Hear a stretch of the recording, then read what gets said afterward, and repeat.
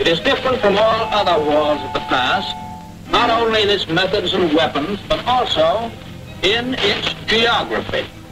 It is warfare in terms of every continent, every island, every sea, every air lane in the world.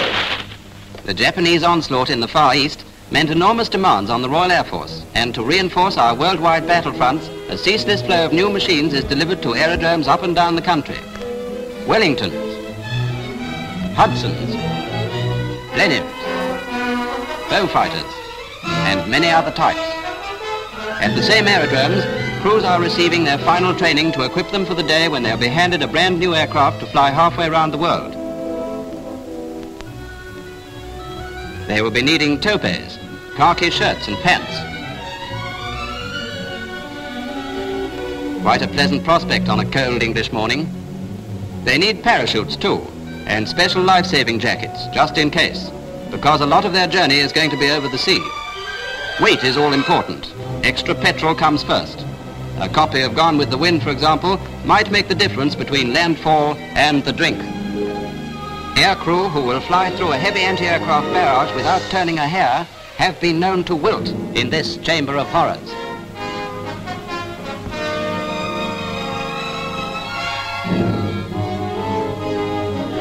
It is the weather which finally decides when the aircraft can take off on their long travels. At group headquarters, a senior officer of Ferry Command consults the weather expert and decides that the forecast looks good for more reinforcements to get away in the early hours of the following morning. So a signal is broadcast over the teleprinter authorizing their departure. The order is received at the station. The crews assemble in the briefing room, and the Met man explains in detail the kind of weather they may expect to meet on the first leg of their journey. A detour may be necessary to avoid a bad patch. Headwinds may use up the petrol. The station commander comes in to say goodbye and offer a few words of practical advice. What we want are whole aircraft at the other end. It's no use flying the first 1,000 miles and then bending it at the edges, so take it slowly.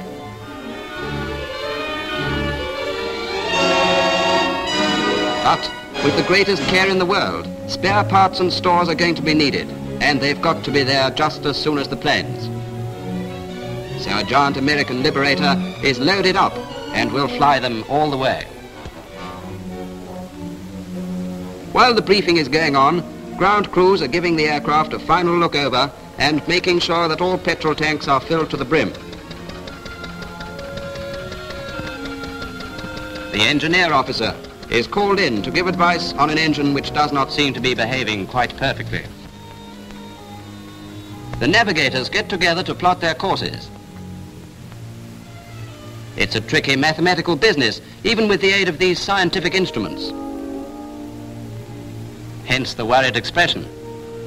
Remember, if he gets his sum just a little bit wrong, he may end up in the wrong continent. Two more important items before going to bed.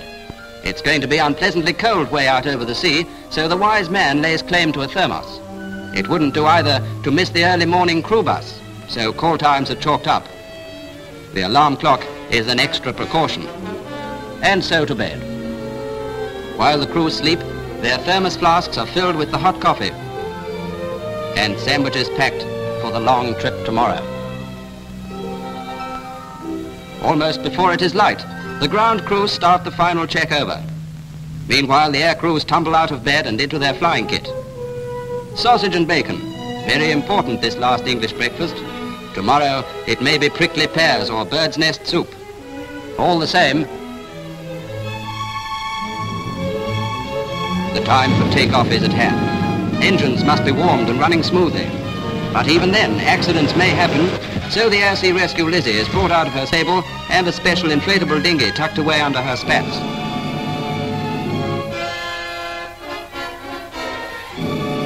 Breakfast is finished. The mess secretary is taking no chances.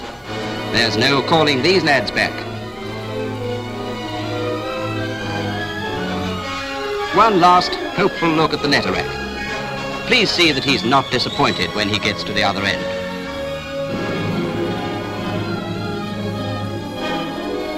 The fitter just has time to satisfy himself of every detail as the crew bus draws up. The pilot warms up the engines. The rear gunner makes sure that everything is working smoothly. You never know who you may meet.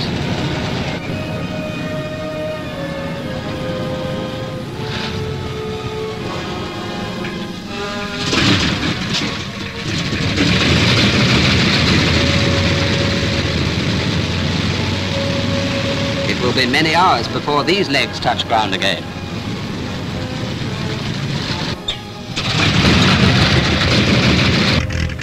First away is a Beaufighter, the most viciously armed of them all, and then a Wellington. The long procession of bombers and fighters has started. Another Beaufighter, a Hudson, yet another Bow, a Blenheim, a Wellington, a giant Liberator. The control tower signals them off.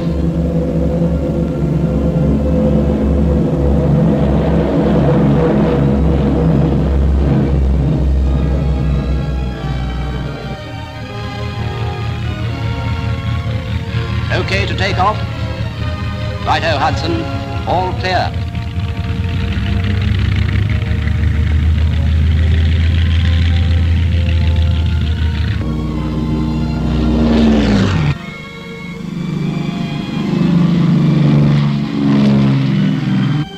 Plane after plane sweeps gracefully into the sky and down the long air lanes of the world.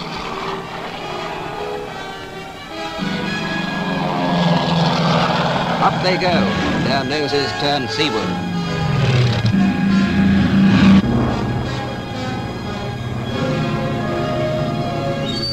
One last look at England, and then it's southward bound to fight side by side with their comrades on the battlefronts of Asia and Africa. Goodbye and good luck.